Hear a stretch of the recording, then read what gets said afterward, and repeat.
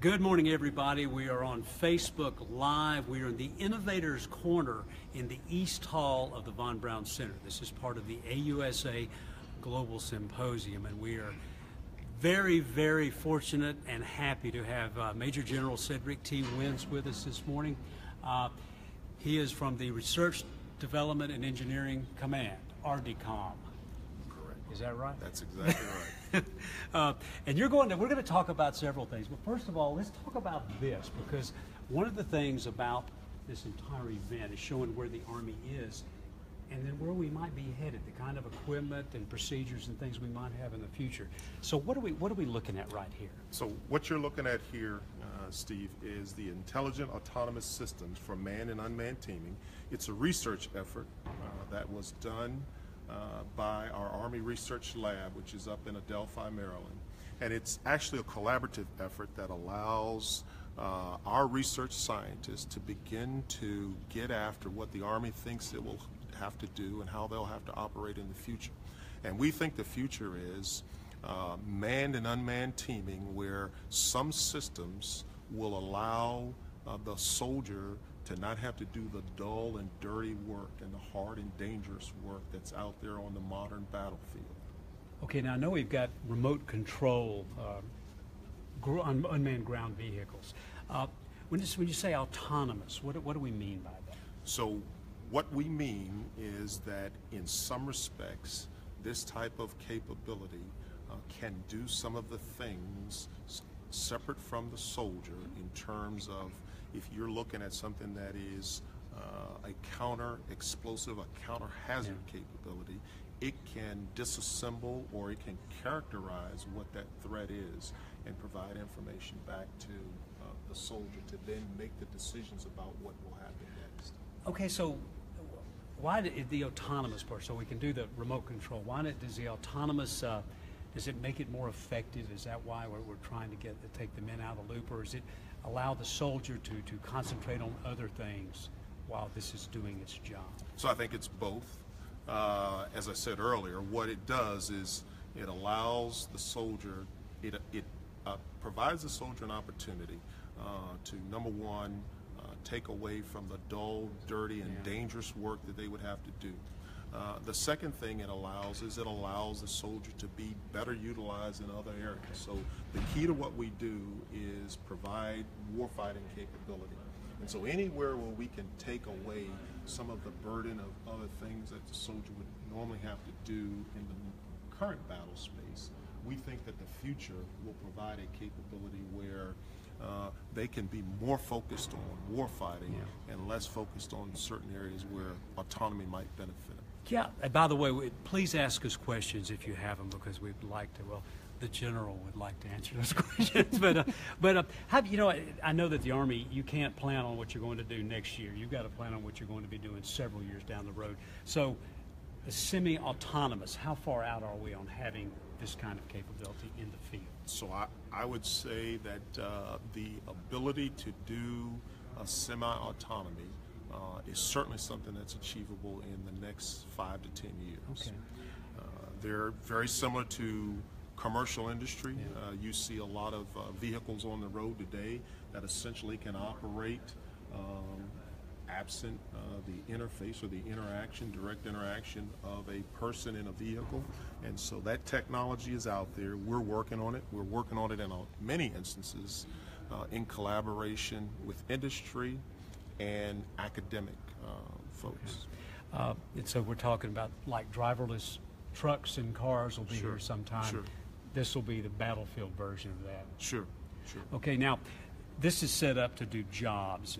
Might something like this, I'm not saying when, but in the future, be weaponized, where you might use these for like security at night around a forward base? Do you see that in the future? Yeah, so I think certainly you see that in the future. In fact, we have some of that capability right now, where in Iraq and Afghanistan, we had remote weapons systems that were not directly tethered to the soldier, but were operated at a distance by soldiers. So if you're thinking about an outpost that needed to be secured or provide security around a forward operating base. We had that capability out there. So certainly if we're doing it now, we think that the technology maturity efforts that we're working on will bring about a better, more robust capability for the soldier in the future. I'm not sure how long you've been in the Army, but you've been in the Army for a few years. Yes. When you see these things and what's coming, does that, I mean, that has to make you just go, wow. Yeah. So I get really, really excited. I have a 17-year-old son who's very much into technology. And so we do things a lot to go and see movies, and a lot of the things that you see in movies and read in books that you can imagine.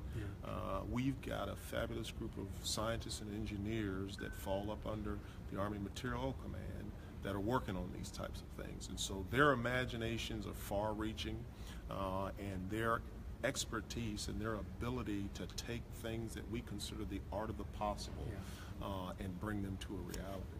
I know that one of the themes for this entire event is what the Army needs to fight a multi-domain battle. This would fall under the cyber section of that, wouldn't it? So when they talk about multi-domain, unmanned and semi-autonomous, and maybe someday autonomous would be part of that effort. Sure. So the whole concept of multi-domain, number one, it acknowledges the principal role that the Army plays, certainly in the land domain, but it recognizes that there are many other domains that are critical to providing joint combined arms maneuver.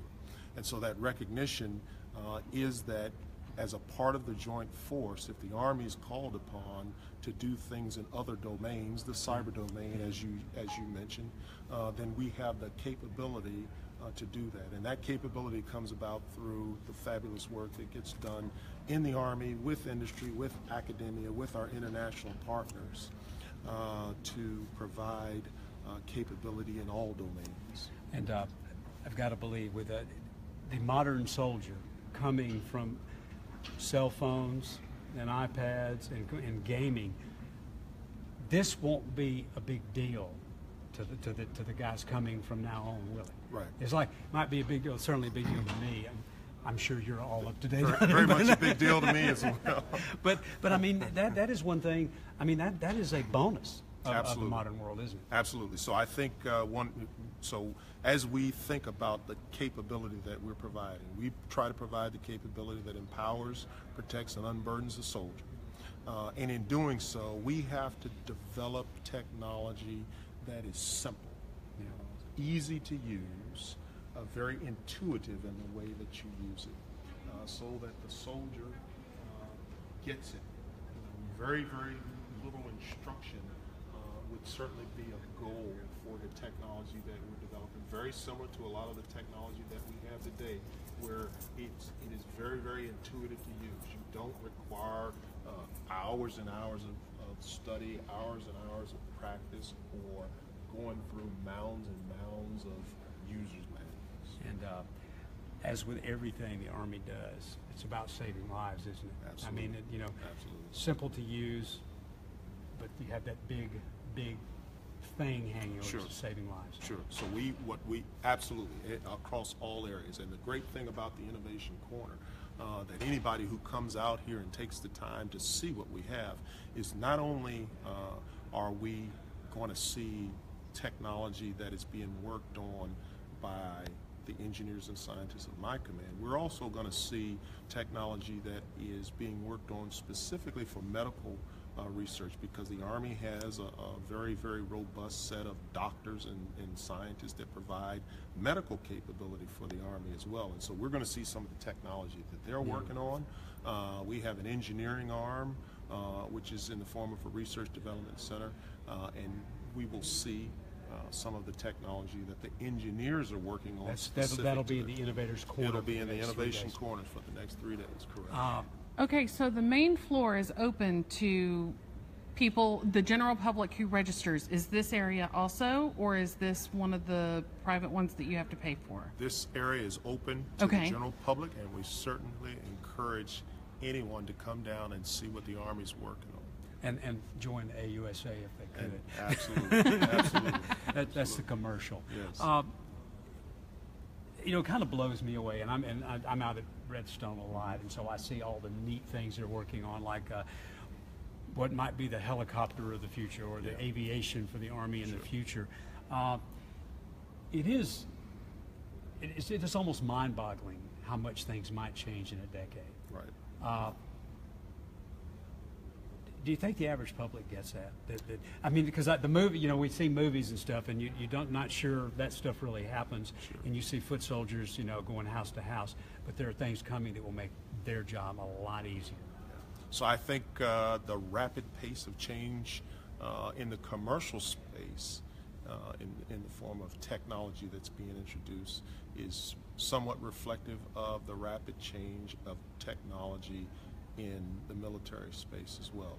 And the challenge for us is that as we recognize the maturity and the rapid pace of change in technology, so do our potential adversaries. So what we have begun to recognize is that our adversaries are going out and buying or acquiring technology that is very, very cheap to acquire, very, very easy to make. And so we have to make sure that the overmatch, our ability to exceed their ability to use technology to harm us, we have to make sure that we continue to have and continue to maintain an advantage in our overmatch capability. And there's no stopping anywhere, is there? No, I don't think so. You know, I mean, you don't get to say, okay, we're there. No, I think if you can imagine it, you can think it, and if you can think it, you can probably produce it in some way, shape, or form. In the United States, it seems to me that we're lucky in that we have industries constantly looking for things. There are companies in this community right now trying to think of, okay, what might they need down the future? That makes y'all's job a little bit easier, doesn't it? I think it does, because it gives us plenty of opportunity to collaborate.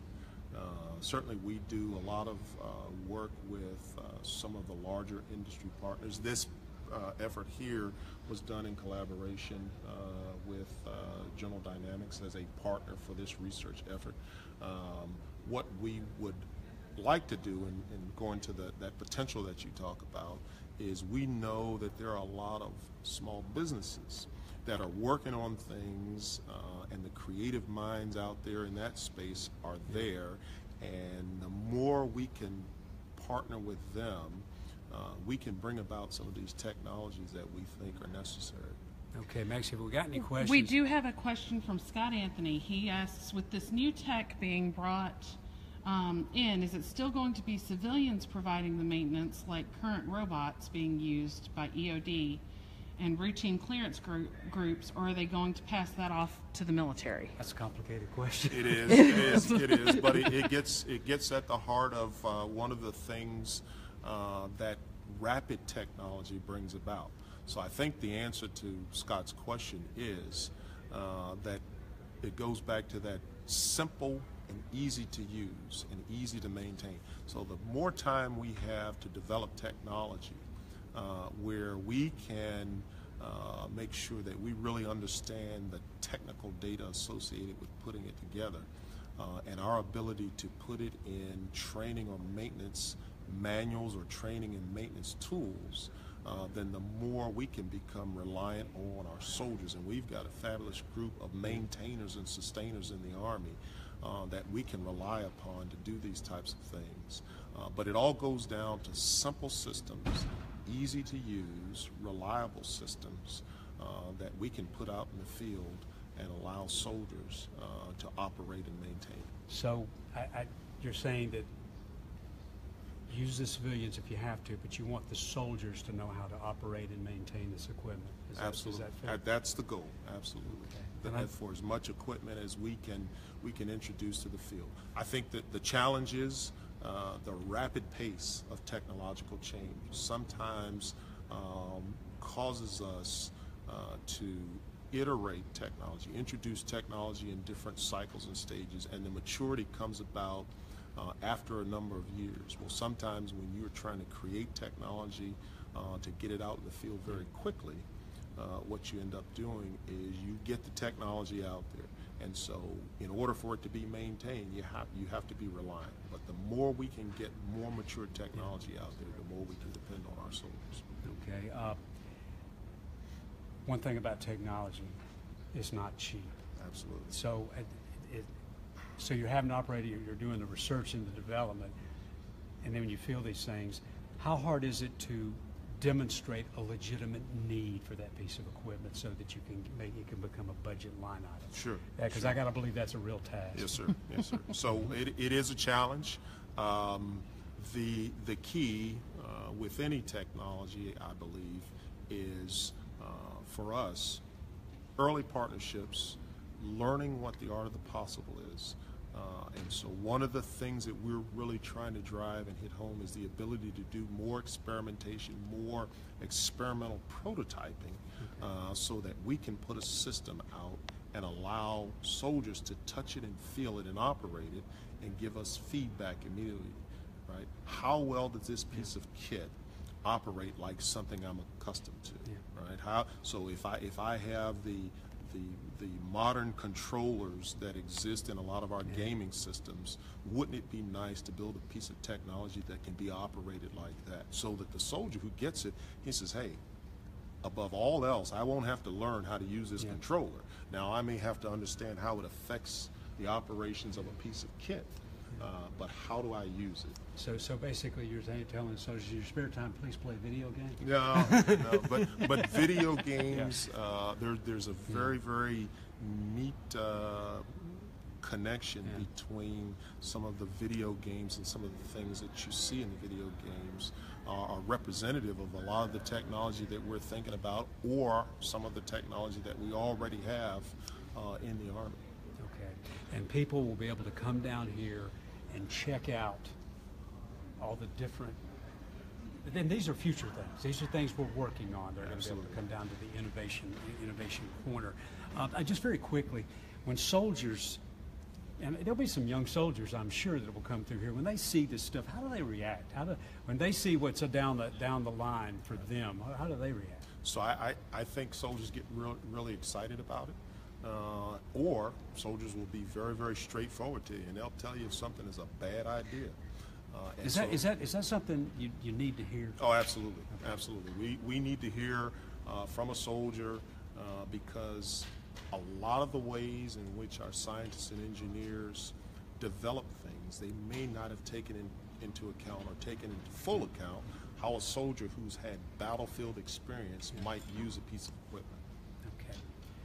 Any more questions, Max? No more questions. A lot of people checking in. No, a lot of people checking in. A lot of people saying thank you for your service, but not many questions this morning. Well, that's because you're such a good question answerer. Now, you. will you be when you come to this event, to AUSA Global Symposium? What is it you want to see?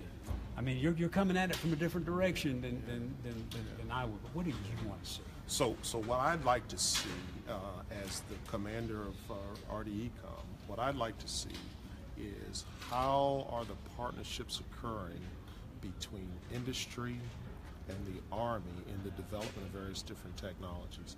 Oftentimes, I will meet with specific industry partners, and I'll ask them, I'll say, how much of the technology that you're showing me today came about through collaboration with Army researchers and scientists?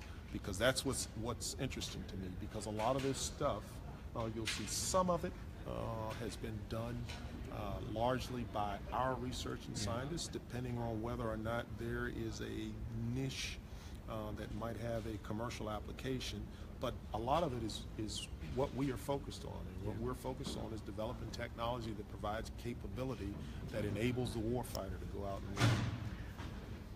The Global Force Symposium allows industry to see what's there and what you want. I'm sure there's a great deal of conversation about this is what we would like from you people, or like you guys to work on. Would the Army be as successful if we didn't have events like this? I mean, it seems to me that you have to do this to bring everybody together. Yeah, I think this goes a long way to sharing that understanding between what the Army is thinking about and what industry can provide.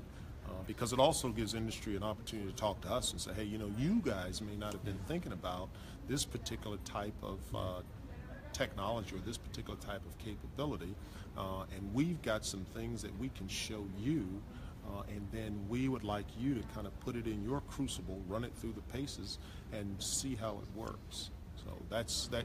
We don't dominate the technology space in every area, and so it is very important to have that crosstalk going on. I got to believe that excites you when somebody brings up something that you might not have thought about. It does. It does a lot, and I want to get it out and into the hands of soldiers as quickly as possible. And Is there a tell us. timeline goal? I mean, for things, do you think, Steve, I'd like to have this out in a couple of years? And I Sure. realize you've got to design it, you've got to test it, Sure. you've got to really test it to make sure it works in a field environment. But what's the goal from start to finish on these high-tech projects? Yeah, so I think it varies.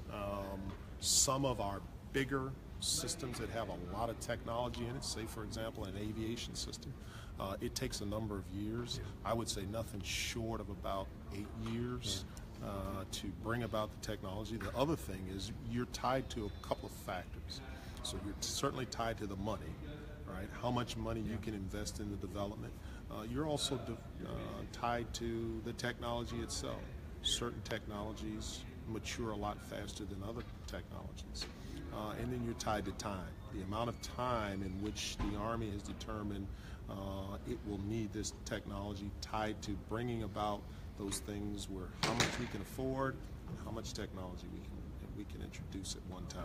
So 8 years for very, very mature technologies. Some of the smaller items, we certainly would like to see that out in 2 to 5 years if it's possible. And that's only because of some of the limitations that we have with our processes. I've got to believe there is one little frustration built into that. Something that you start working on today that's really out there, and you hope to have it deployed or operational in 5 years.